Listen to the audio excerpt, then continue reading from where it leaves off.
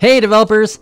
So today I thought I would show you kind of a cool trick that I found out recently. It's a way that we can show layouts really easily using this really small snippet of code. We can actually use it inside our Chrome browser. So I'll show you guys how to do that. We're going to look at how to do colors, and then we're also going to look at how inside Firefox we can do some neat things with CSS Grid. So this is going to be a kind of a smorgasbord of different CSS tricks. So make sure you stay all the way to the end and you can learn all about it. Hey, and if you don't know, my name is Eric. I'm a full stack software developer.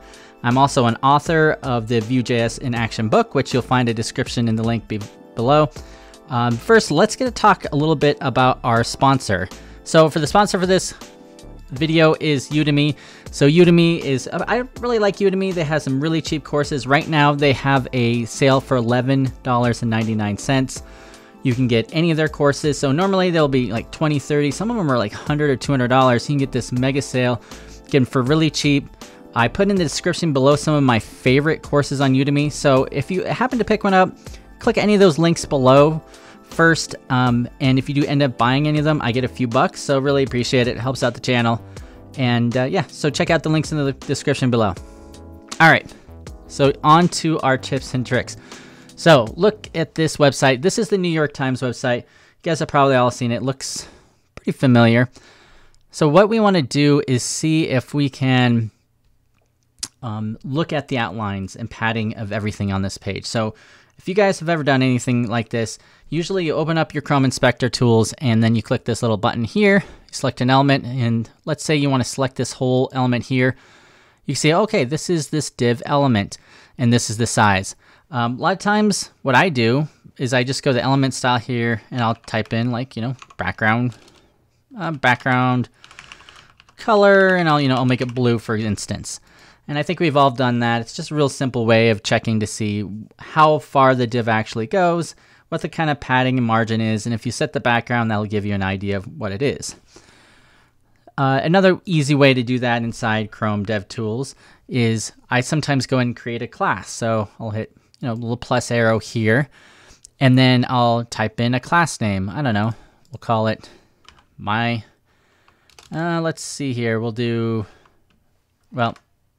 the plus arrow, we'll type in right here, I'll call it, sometimes if you press it too quickly, it just names it some random name.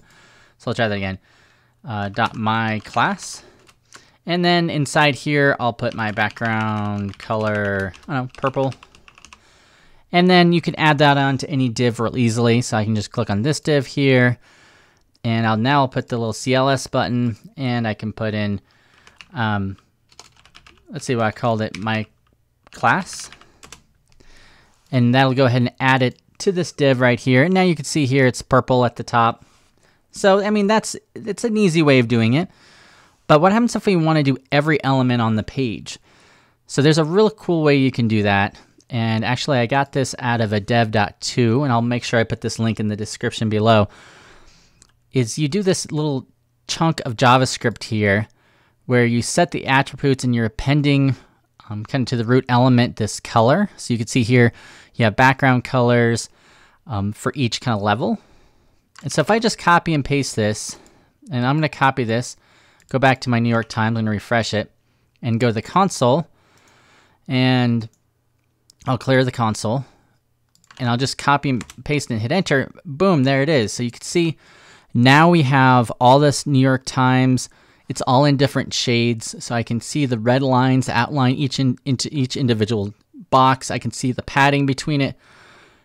So I can really understand how this layout is. You can see here, this is probably some kind of absolutely positioned text on the image. So, if you're really trying to troubleshoot the layout of your site, this is an easy way to do it. Now, if you remember from last, I did a video last week, where I showed you how inside Chrome DevTools you can create snippets.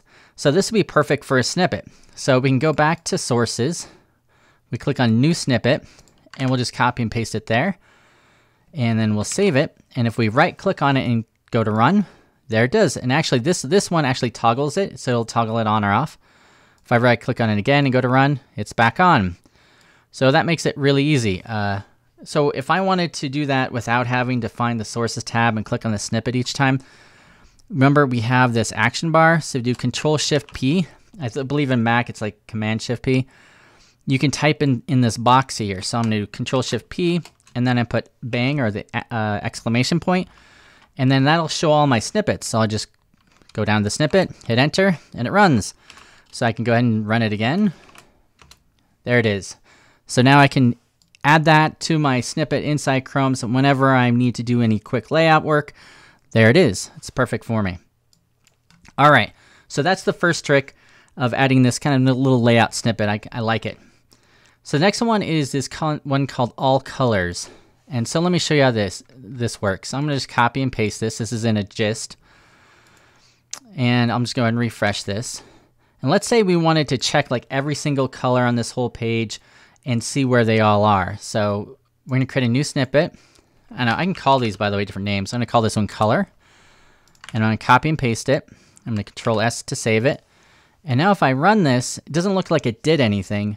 However, if I look inside the console, now I have this really cool way of seeing the RGB values for every single color on this page. And if I click on any of these, I can just see what classes, what spans and divs are using these colors. So if you ever wanted to see, like maybe you have a style guide that you're trying to follow and you have certain colors that you need to follow, use this little snippet, then you can get all the colors on the page and make sure that you have it set up correctly. You can see here, this is their like dark red, and here are the different CSS classes for it. Yeah, so it's pretty neat. Like the subscribe now is a blue button.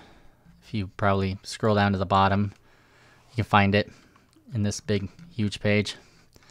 But you can see that's just kind of a neat way of getting colors. It looks like it gave me a little bit of an error when I scroll down. So whatever the viewport is, you'll probably see the colors. Okay, so now we have our two new snippets, our script snippet and our color snippet, which is kind of cool.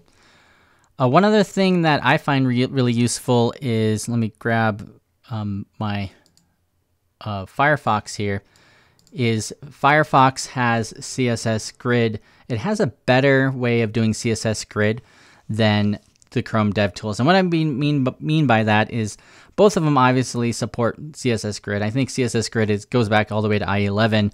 It's like partially supported in IE11. However, the DevTools for Firefox are much better. And this was actually pointed out to me by one of my comments. And I didn't mention it in the video last time, but that's one of the reasons you may want to use something like Firefox, because it does have pretty awesome development tools in it. So if I go into any web page and I right click and go to Inspect Element, I get this little bit of, very similar to our Chrome, where I see the document type and the HTML that's being rendered on the page. Now, if I go into any of these div classes or any of these HTML elements that have grid in them, for example, this one has a grid column gap and grid template rows, and it has this layout grid, which actually sets up the grid. There's this little button that says grid next to it inside the DevTools. If I click on that, I then get this option on the right-hand side. You could see here that it actually lays out the whole grid, every single spot, and then I can turn on all sorts of things. I can turn on display line numbers. You can see here that now I have line numbers up in the top and bottom and right and left. I have area names, if I have any area names. In these cases, I didn't name anything. And then I can even extend the lines to infinite.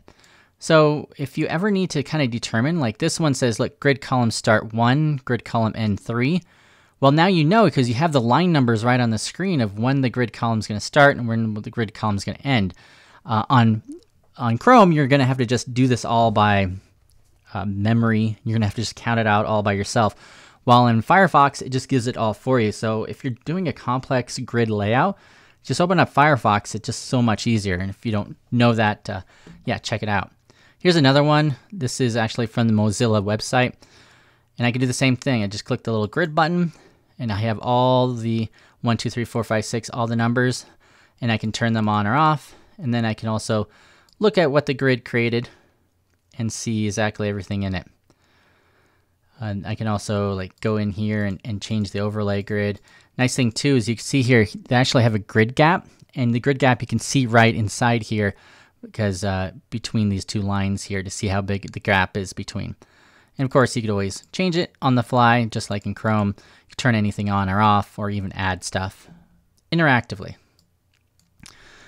All right, so that is pretty much it. I just wanted to show you guys just three quick tips on how to add in snippets, add in that cool CSS hack trick for the layout, for the colors, and then just a reminder on how to use Firefox with a grid layout. So I love to hear your guys' tips and tricks. Make sure you leave a comment below with what CSS tricks you guys use. If you guys use any snippets, yeah, just leave it all below. I'd love to hear it. And take care. Peace.